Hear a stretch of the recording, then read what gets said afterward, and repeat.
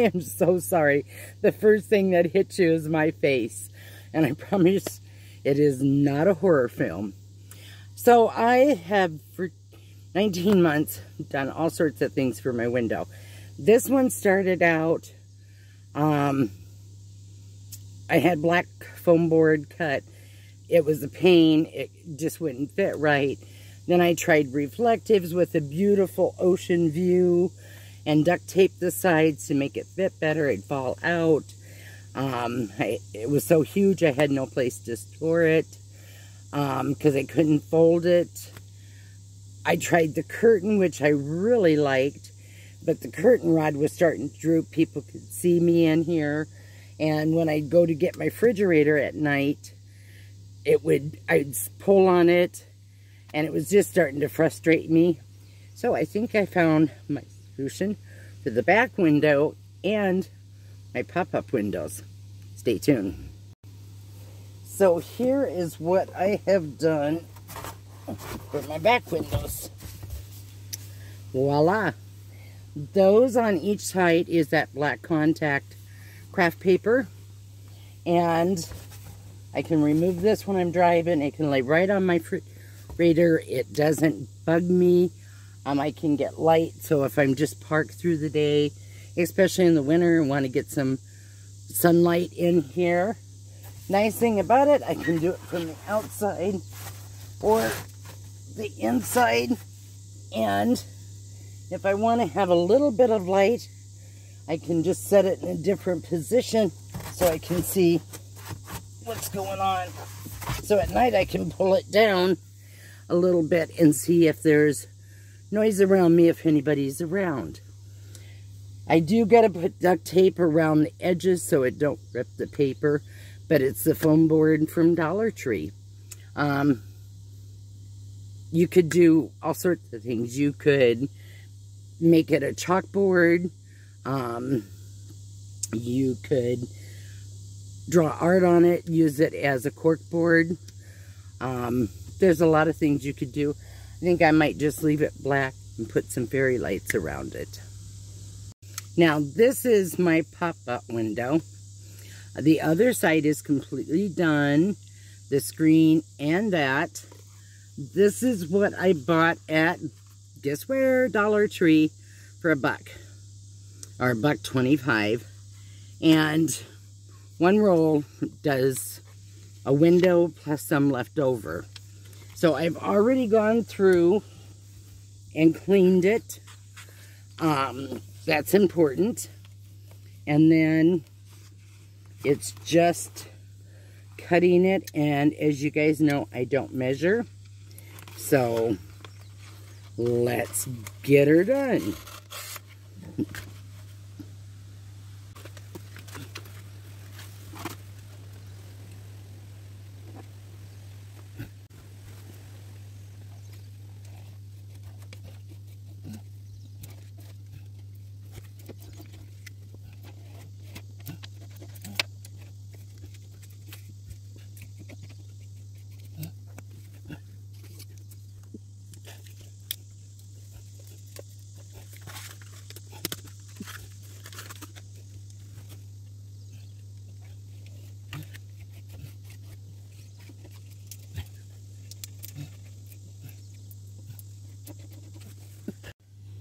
And there's the finished product.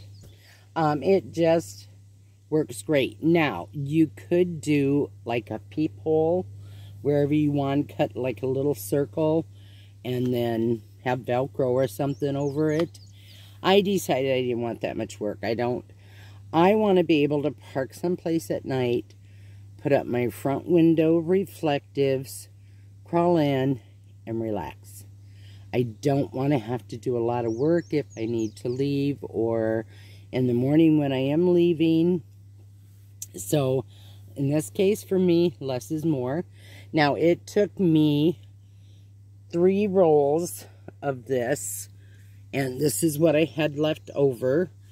But if you're a little bit more measure, it looks like a really bad quilt. But the nice thing about it, the sun's coming through, you can't see. if I did a good job or a bad job. Now, one thing I am going to tell you, learn from my mistakes. I do this so it's easier for you. I use the credit card and it kind of rips it, so you got to put a piece over it. If you use your fingers and your hand, it gets the air bubbles out better than using some kind of a card. Okay, take a little break here, and then we're going to put the screen on the pop-up window. If I can find it. I've been going, here, fabric. I don't know what I did with it. I know it's still in the sack, but the area I put it in, I have no clue. So I gotta find that, and then we're gonna get started on that. So my back area, and I am so self-contained. I like the convenience of all of this. I found it. It was in with the wigs, right where it should have been. Actually, that's just how a 64-year-old brain works. So I got this at Walmart. It's kind of a netting, but it's a soft netting. So no little buggies can get in there. It was $2.97 a yard. I got 1.5 yards. It's a little bit much, but I wanted overkill.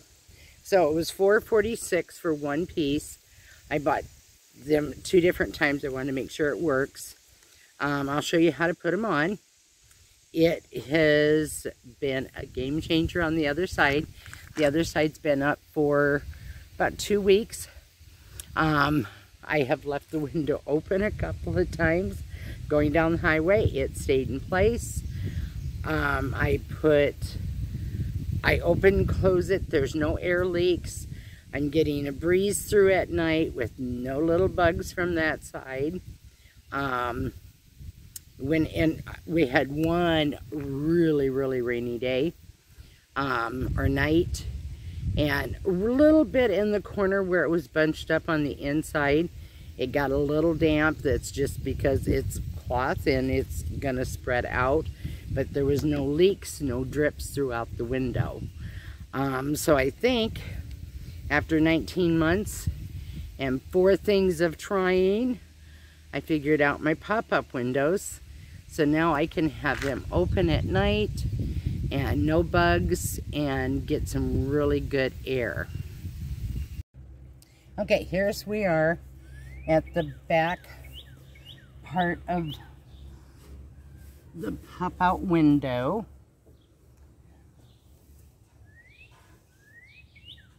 And like I said, I don't know if this is going to work, but we're going to try it.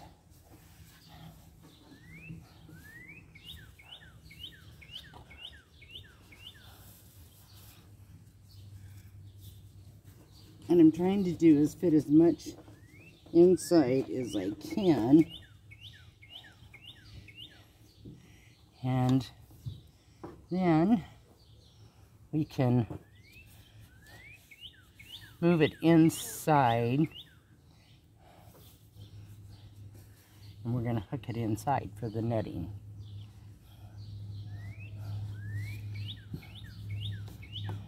Slippery.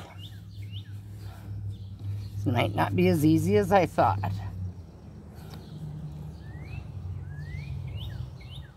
Okay. So, what I did was went inside and pulled that material through. I want to leave a gap along here so the window can open and close for the airflow. So as you can see, it's pretty tight. Here, it's not real tight, but it's not baggy. This side is baggy, so I still got more tucking to do, but it's 93 degrees. I'm parked in the sun. It's hot in the van.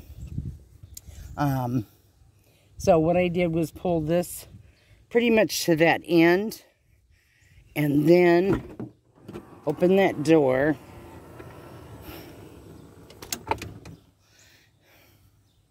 Let's see if you can see this, what I am doing. So I'm pulling that material this way and tucking it in here to get it so it don't look, I don't want it to look crappy from the outside. It's not going to be the neatest. And then what I'll do is take my debit card and tuck it as much as I can in there, and then tape the rest with black duct tape. And then we'll go inside. Here it is on the inside. So what I did was pulled the netting through, and then I'm tucking it in under the weather stripping. It's not an easy job. I'm using my debit card. Probably not the best thing on the debit card, but it works. I just get a gift card like from someplace. And then I'm stuffing it all in here to give it that extra strength and that clean look. And now I have got netting all the way around. I did it with the window open. And then when it's closed, there's going to be a little bit of sagging on the outside, but it will keep all them bugs out.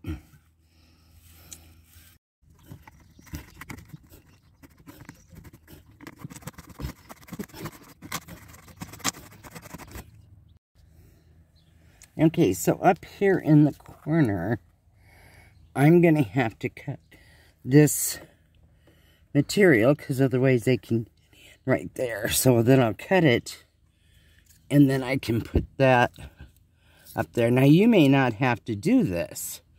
I'm not a measure, and I'm just a person that does it and goes as she's going. Yep, that's going to work. So then that corner will be nice and neat too. I know it's really difficult to see. Hard to see. But here's what the outside looks like. You can't really tell. But at night, somebody could look in here.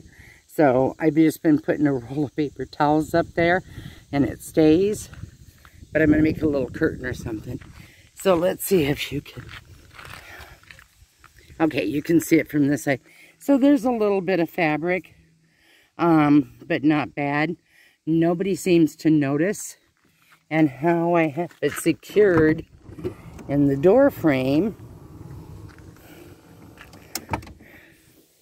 is right there. So I don't know if you can see, the duct tape is holding it. And it's been on there for a couple of weeks. It's doing good. So there's a couple more things I wanted to show for the people that are new. So this is my homemade screen. Black foam board, duct tape, and no CM screen, so no bugs can get through. It really needs to be cleaned. It is filthy dirty. But see, you can see there, and then I never have to take them out. So you can see I've got it all duct taped right along there. So that is my idea. And I've had them up for 2 years with it open and closing.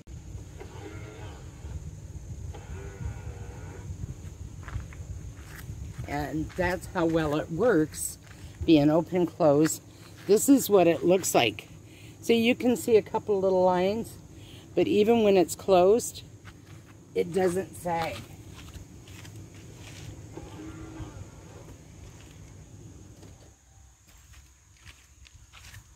This has been a godsend because if you park, like if you can, the breeze comes through, you get a really nice breeze at night.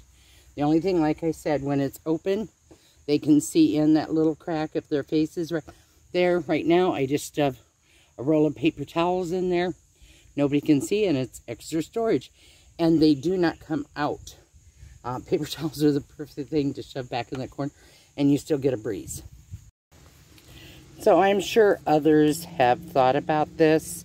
I've been doing this for a while. I just have not taken the time to show you. But this is how I wash articles of clothes if I need something.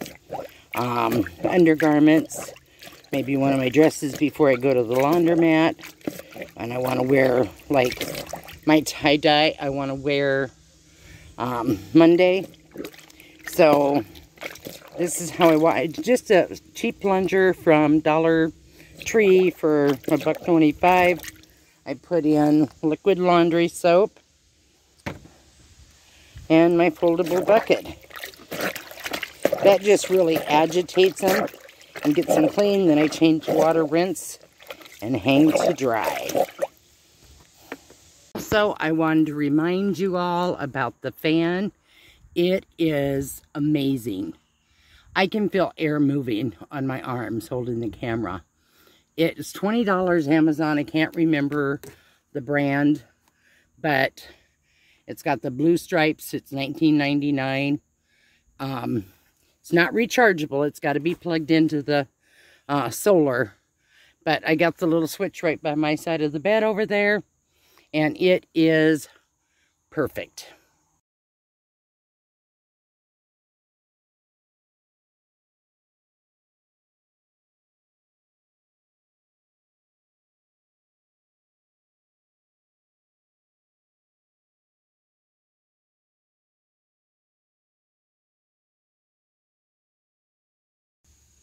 Well, I really appreciate the time you gave me. I hope some of these have helped if you're already on the road or you're building your van out. You know, you could make them a little bit fancier than I do. They're aesthetically pleasing pretty much. They could be a little neater, but if I'm happy, that's all that matters. So it's how I stay cool. Some of the tricks, you know, drinking water, keeping cold water in your fridge, a cool rag. Everybody does those things. I wanted to come out with things that I searched and searched the internet and could not find anything for screens. It was things that you had to remove and find a place to store. And the pop-up windows, there was one lady that sewed them. She did an amazing job, but I don't have a sewing machine. I'm not going to ask my friends when I go back. I've tried several different things in the pop-up windows. This just works. The laundry, in case somebody's going, okay, how do I wash my clothes because they don't get clean? If you wash them out by hand, they don't get clean. That agitating really gets the dirt out. It's just like a washing machine or the wringer washer for us girls that used to use those. And then the ceiling fan, of course, is a definite must. And like I said, I don't like a fan, but this moves air. I've got 3 little tiny round ones. They die after a couple hours. This just stays plugged into my solar. It uses like 3 watts an hour. And the switch is by my bed, so if I get cold at night, I can flip it on. But it moves the air, even in the 100-degree weather. It was moving the air. I am so excited about those. So those are 4 of my big things I wanted to show you. And of course my pantry. We can't forget about. I have not seen this on anybody else's van either. I am so excited to have the storage for my food all nice and neat. And I wanted to give you one of my views that I'm sitting. I cook supper and I've been working on the van all day, trying to reorganize, move things around, and of course finish up the screens. So again, thank you for your time. I hope some of these tips will help you make your life easier out on the road. In the meantime, travel safe, love endlessly, seize your journey, stay fantastic.